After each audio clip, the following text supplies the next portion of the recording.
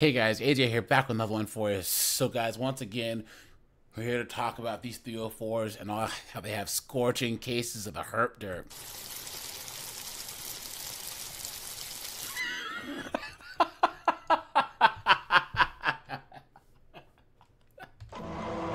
Guys, this is not a game out here. It's not. Guys, Miami, New York, DC, Baltimore, LA, this stuff's everywhere, man. You know what I'm saying? So guys, we're going to go to dumpster fire known as TikTok to look at these chicks whining at the Herp-derp. But before we do, like, subscribe, drop a comment, guys. Check out my second channel, my locals, the playlist at the end for more videos just like this. Guys, get out your vibranium condoms.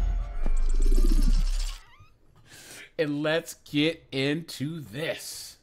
You have to tell the doctor and demand. So you have to... Wait, guys, hold on.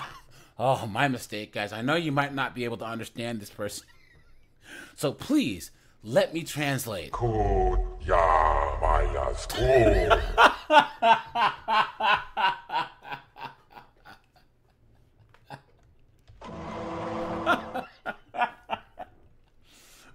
and it says Polly Princess at the bottom. Ah, right? Demand to be tested. Most doctors do not test for it because it's so common. And just getting a regular STD panel will not show it at all. So you could be out here thinking that you're perfectly good, like I did, and then boop, find out you're not. They do not want to test you for herpes, which I don't understand why they do not want to test you for herpes. They're like, oh, it's so common, who cares? I'm like, I care. Guys, come on. Guys, who is smashing this person right here?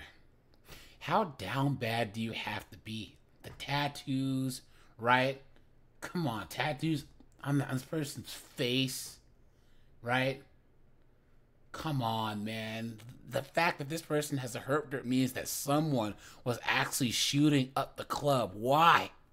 How down bad do Nug, Gavin, and Gerardo have to be to this, right? And guys, this person has 378 comments. And all these knuckleheaded broads are all saying the same thing. Oh, or they're trying to downplay it. It's just it's just like a mouth canker. Please. Look at that, man. Disgusting. Absolutely insane. Guys, your hashtags. Hashtag Herp-derp. Hashtag Herp-derp testing. Hashtag STI testing. Hashtag Herp-derp1. Hashtag Herp-derp2. Clown world. I have herpes, and this is how I disclose to my partners. Personally, I have HSV 1 and 2, and let me just tell you, it's nothing to be ashamed of. Guys, this is this is how this person discloses. Silly Jedi, silly Jedi.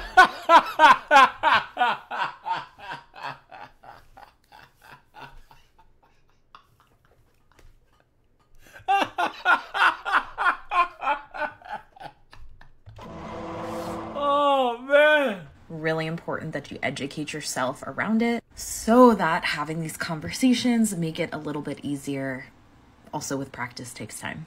So the ways that I disclose is number one, having it immediately in my bio. Peep my Bumble bio here.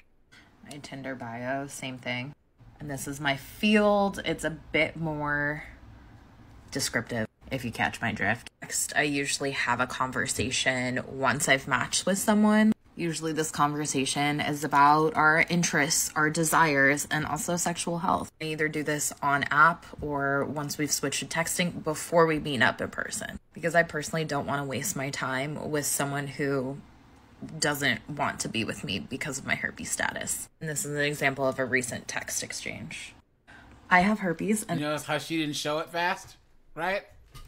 And guys, do not deal with. First of all, don't deal with chicks. I mean, really? This chick's a total eclipse of the sun here, right? Guys, please, come on. Guys, you're better off staying home and playing PlayStation, right? Seriously. But guys, why would anyone, let's just say that you could wave the Harry Potter wand, right? And just metamorphosize this chick. right? Into like a 9. I was used to be impossible to do. But let's just say, why would you still smash anyone who has the herp-derp? Why? Why? And guys, that's how down bad guys are, is the fact that there's Poindexter, right? And all these simps, all these beta that are going up in this. Why? Why? Horrible. Guys, she has 160 comments here. And all these chicks, oh my God, yes, you're so confident, you're so great, I'm recently diagnosed, this is so helpful.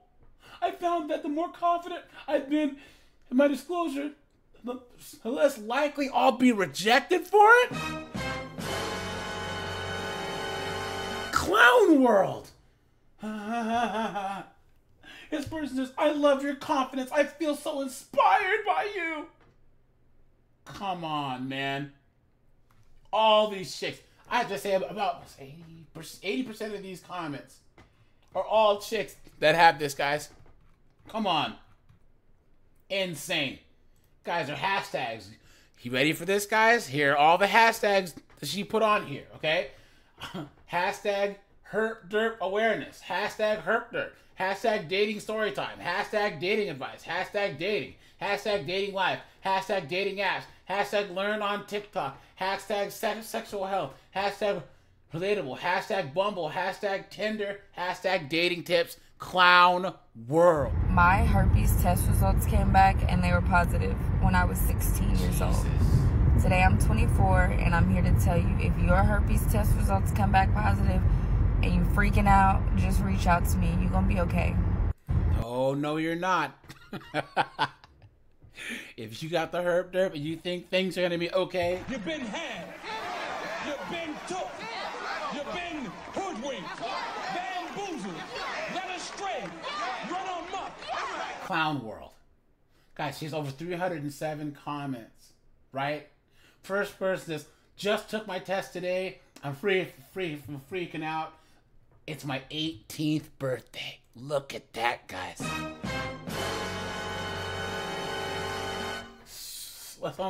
Another person says, I got my positive results yesterday. I had to take it twice. Why'd you not study the first time? Said that I'm only 19. What? Next person. I just got diagnosed with Herp-derp 1. I feel like my love life is destroyed. Getting my results soon. I'll reach out. And then she replies, it was positive. Oh no. Person says, I got it in 2004. Oh no. Guys, stay home and play PlayStation, dude. Straight up. Get your 40K models out. You know what I'm saying? Because it's not worth it, man. You know? And guys, are hashtags.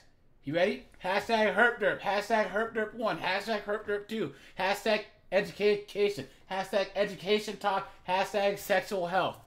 Guys, don't mess with them. You know, date at your own peril. All right, you guys, it's AJ. Appreciate you guys. Like, subscribe. I'm out of here, guys. Have a good one.